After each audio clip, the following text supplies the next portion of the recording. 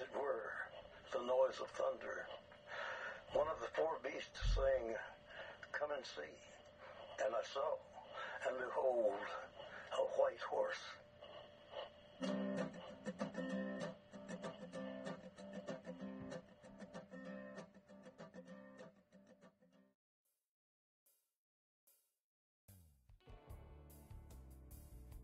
Shalom.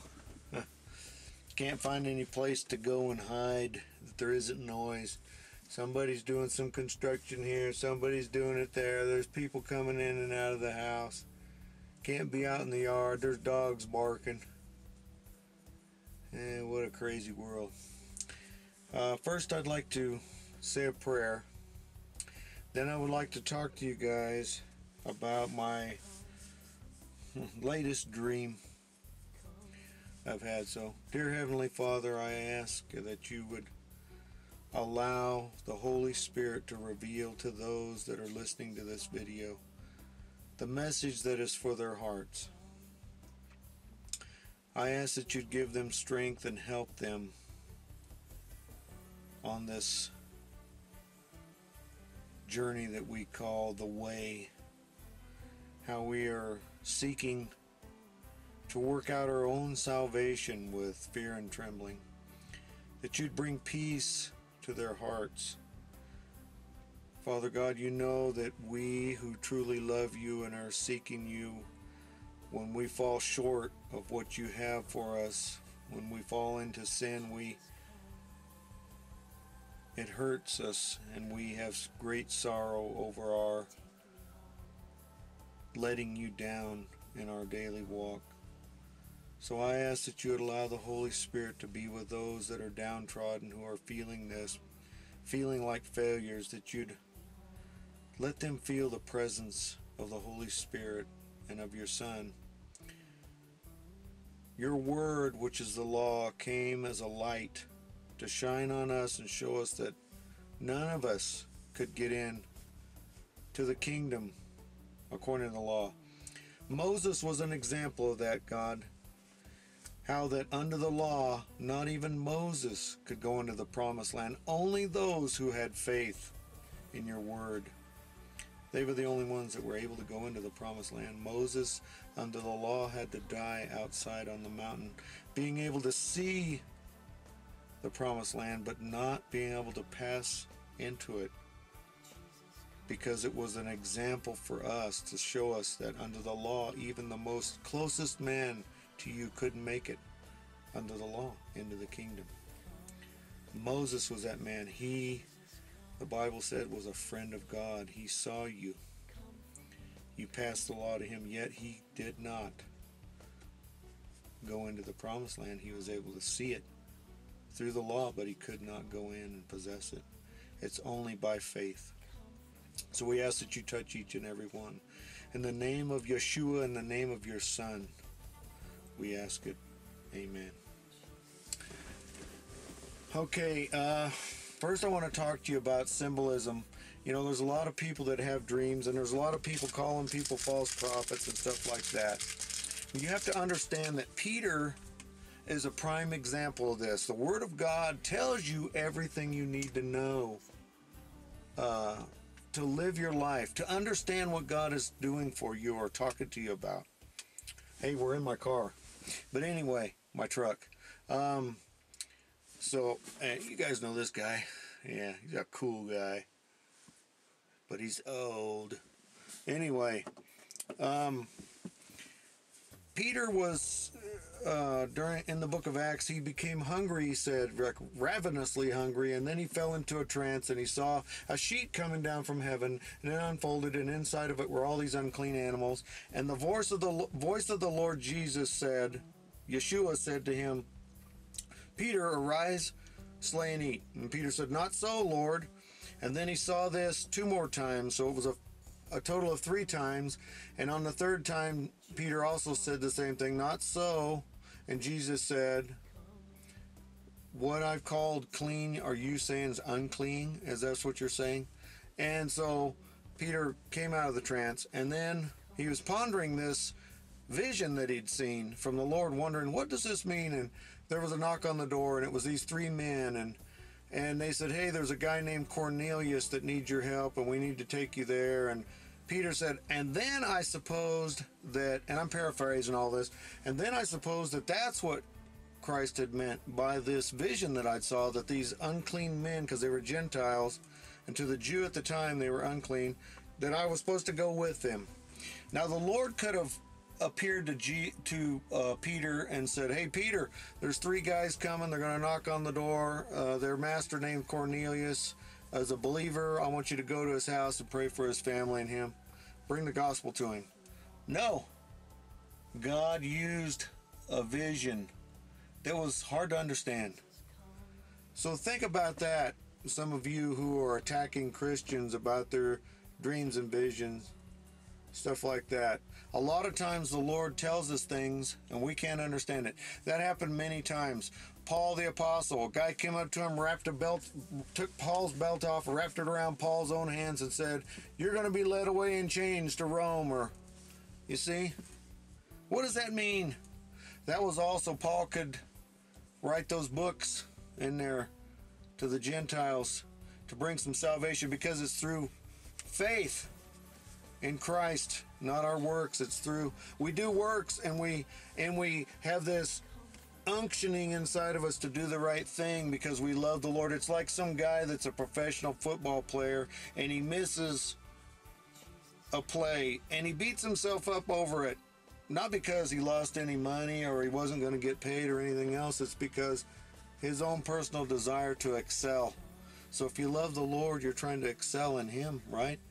And so when you fall short of that, you feel bad. So back in 2011, the Lord had told me that the end of time would be when they came to take my home, and they proposed to take his. And so that is just now coming to pass. Well, at the time I had a dream about the pastor of our church, and he came to church wearing a certain, in this dream it was a rapture dream, and I walked into this little country church. It was on a Sunday, and it was packed, 200 people or so there.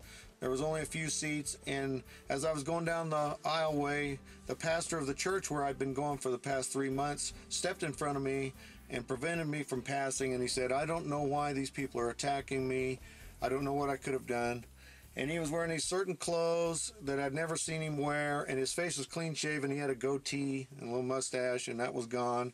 And the rapture occurred, and he was left behind, and the Lord told me it was because he wouldn't humble himself and repent, and that I needed to give him this message. So I dreamed that on a Sunday morning. It was my third rapture dream where the rapture happened, and so I went to church, and lo and behold, he was wearing those clothes from the dream. And he told everybody in the church, hey, I've had these for a year. My wife bought them for me, but I've never wanted to wear them. He goes, you know, I like these cool clothes that I usually wear. This is too businesslike and stiff. And they were a very unique shirt. It had gold threads or silver threads sewn in it, and it sparkled. And he said his wife had bought them for him, and then he felt led to wear that morning. And then he said those things that he said in the dream, so I told him about it after church, and of course he denied the whole thing, and the Lord told me at the same time that he needed $200 extra a month, and I told him that, and he said, well, the only thing you're right about is the $200, but you could have guessed that. A week later, he calls me back and apologizes and tells me, you know, you're right, Gary, about what you were saying. It is from the Lord, and every detail of it. And I told him a lot of things, and I don't have time to tell you right now everything, but it all came to pass. And then the Lord told me to tell him if he doesn't humble himself and repent, he'll quit the ministry. And so I told him that, and he said, no way. Well, 2 weeks later, he came in and quit the ministry after being a minister for 15 years. So when I had this dream about the rapture occurring, in the church was Christmas garland, gold Christmas garland, and I woke up and I was like, Lord, are you coming? Are you saying you're coming this year or by Christmas? Something along that lines, because I saw the Christmas garland. And then I dreamed I was watching Scotty Clark's video, the Rapture song, so I took that to mean that yes, he was saying, yes, I am coming. And then after that, I woke up and I had a third dream that night about a 9-point-something earthquake in Los Angeles. Knocked the freeways down and stuff. So anyway, long story short, I thought the rapture would happen in 2011 because of that. But then the Lord reminded me this year, he said, didn't I tell you that it wouldn't be the end of time until they came to take your house and they proposed to take mine? Well, that's happening this year. They're moving on my house. We had to move out, but I still have a few things there. I still own the home, but they're coming to get it. There's no way around it. So, like I said, I still own it. It's still mine. I may go back for a few weeks. But anyway, I had a recent dream because I was asking the Lord, because I'm just like you guys, you know, I have things that bother me in the flesh too, you know, and I fall down all the time, and I'm nobody perfect. It's just God deals with certain people. Why did he pick Paul out of those? Why, or Saul? Why did he pick Peter? All these men he picked, he came along and said, hey, you, and you, I'm taking you with me. Why? There was all kinds of other people in there, but he chose them, you know, for a job. So maybe that's what this is about. I don't know. But anyway, I was praying about that, my fact that I'm a failure in my own eyes with God. And I was praying about it, and it was late at night. It was like 11:30. It was 12:32. And I was praying and asking God about this. Couldn't go to sleep. And so I went in the bathroom and I was crying out to God and telling him what a failure I was and help me, you know, and staying in his altar with tears. And I went in and laid down, and it was about 12:40, and I fell asleep, and I had a dream that I was with this guy in this wooden, like a shack, and he's like, hey, get ready, we got to go meet these two guys. And this is an older guy, like a farmer, and he said, we got to meet these guys before we leave in my plane or something along that lines. And so I was like getting dressed, you know, I got everything ready, and I was going to take a gun with me. I don't know why. I had fear of these two guys, and I was telling the Lord this in this prayer, you know, hey, I'm worried, you know, about my position with you. So I guess that's what it was about. But anyway, in the dream I got this gun, but it was too big. It was like a 10. Sorry about that interruption. My camera only runs for like 12 minutes. It's a Pentax KX 35mm DSLR digital camera. So the sensor in the back gets hot and it shuts down after 12 or 15 minutes, but it usually runs 12 or 10 minutes. But anyway, back to my story. This gun was hanging. I was trying to put it in my waistband. It wouldn't go in there, so I just stuck it in my front pocket, and it was hanging all out and all weird, like some 10-year-old kid with a grown-up gun, you know. And so I picked this jacket up and I put it under my arm, and I didn't want the guy to see it. And we walked out of the building, and it was an open field that had been plowed, and in the middle of the field was an airplane, a blue airplane with a white lightning bolt on the side. It was a high-wing plane, like a, you know, Cessna or something, but it was an older fabric plane. And we walked around the back side of it, and on the other side of the plane there was a pulpit in the middle of this plowed field.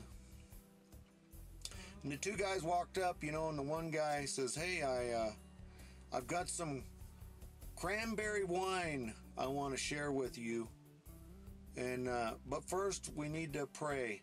And as soon as he said that, the other guy was a little bit behind him, so both of them stepped forward. So there was 3 men with me now, and they said, we want to pray, and we want to pray the first 5 verses.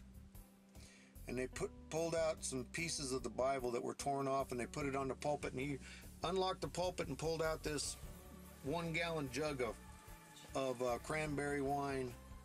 And he said, yeah, I make it myself and everything. And he was telling me how he made it with so many cups of sugar and fresh cranberries. And I said, yeah, I remember somebody in church talking about people making that. And he says, yeah, that's me. I make it. It's mine. And I want to share it with you, but we must pray first. I want you to pray. He says, I want you to pray with me the first 5 verses. And then I saw the book of John. It's what I thought I saw. But then he began to pray the Lord's Prayer, you know, our Father who art in heaven. And then he talked about, while we were praying this prayer, I was worried. I didn't know the words. The first 5, I didn't know what he was talking about. And he led me, and then it helped me say the words. So I don't know what that means. Is the Lord saying he's returning sometime during this season? This is how it was in my dream. The trees still had some green leaves, but most of them were yellow. There was a few brown leaves on the ground. I don't know what that means. I know there are all these people that say he has to come on Rosh Hashanah, but I don't think so. I think he's the God of the imminent. He could come at any time. If the devil knew it was Rosh Hashanah and the whole world knows it, we just live however we want and a few days before repent, right? Is that the way it goes? No. No man knows the day of the hour. But I want you guys to know that the Lord loves you and you have hope. And that when you slip and fall, you don't go back to square one with the Lord. He never puts you back there. All you do is repent and tell him you're sorry. He knows. You see, Adam was the first man that was created by him, just like the angels were, a direct result of God's creative forces. You were created by Adam and Eve. You were procreated. So you are a lot less than Adam. There's no direct overshadowing of God's hand. God understands, you see. He made that law and convicted you with it. Then he sent his own son as your advocate and killed his own son so that you could be forgiven. That's how much he loves you. Think about this. Look at all the atrocities that happen every day on this planet. From the beginning of time, from the killing of Abel until now by Cain. And he's seen all of that. And it hurts him, just like it hurts you. Where do you think you get your emotions from? It's from God. We're God-like, so he feels sorrow and pain over that, and he has to suffer because he gave us all free will. He's so loving that he gave us free will, allows us to make our own choices, and so people choose to do these terrible things, and God has to stand by and watch as it happens because he can't interfere because he gave us free will. It was a gift. Just like he gave it to Adam, our father. Him and Eve, they had the first free will and they disobeyed. But you repent, see, and you're covered by the blood of the Lamb. Your sins are. And that's the thing, to keep moving forward. Don't ever let the devil, the accuser, he's the enemy. He's the liar. He's the murderer. He's the thief. Satan is. And if you choose to follow him, that's your free will. You see, that's what people are doing. Until God renews this world, at the end, after it's over with, after the 1,000-year reign of Christ and the battle of Armageddon, Gog and Magog war, that happens, and then Satan is cast away with all those bad people. Then God rolls up the universe and remakes it, and the earth is new, and there's no more need for a sea anymore. And everything is going to be like it was supposed to be in the beginning. This is the Matrix. None of this is real. Doesn't matter if you become a multi-millionaire here and you get all the shoes and all the high technology and all the girls in the world or all the guys in the world, whichever you are, you don't get anything at the end of it. It's all smoke and vapor. It's all nothing. The only thing that's important is that you realize who the Creator is and that he loves you so much that he wanted to show you that you were a sinner. And then he said, look how you need to die. You are convicted. Just like Adam. He said, in the day you eat of the fruit, you'll die. Well, did Adam die that day that they ate? No.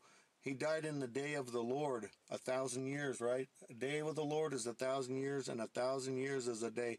Adam died at 960 years old. He didn't make it one day with the Lord. He died just like God said. All this stuff is symbolic. The Lord told me he's coming. When they proposed to take his home, are they doing that? Netanyahu, there's a prophecy about Benjamin Netanyahu by a lady by the name of Wendy, and she said he'd serve 3 terms and he'd see the end of the earth, the end of the world, and the wrap-up of this thing would happen during his term, if she's correct. And what she said is happening. Israel is supposed to do the elections in 2017, but because of Netanyahu and his ideas and stuff, they're calling for a special election. They're going to dissolve the Knesset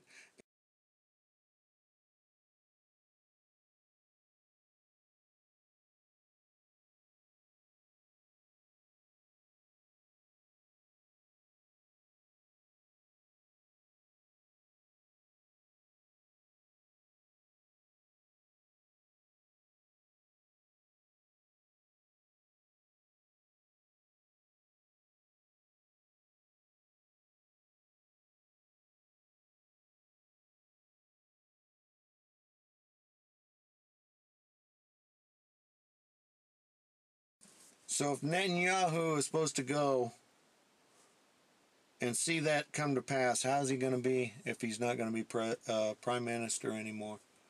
You see, all of this is wrapping up slowly. And it couldn't have happened in 2011 because things weren't aligned up right during that time. Look at Israel. Go to Aruch Shiva and look at that every day. People, Jews being stabbed and killed. You don't see it on the news. Arabs running them over with their cars. All this horrible stuff we don't see over here in America. The Middle East is on fire. Obama has made enemies out of Putin. The Lord showed me that Russia and China attack America and Israel is to be cut. I did a video about that almost 2 years ago. Go watch that. That is what's happening right now. Israel has been cut by President Obama, the Islamist. And now America, they're talking about doing patrols in the Mexican Gulf down there with those Tu-90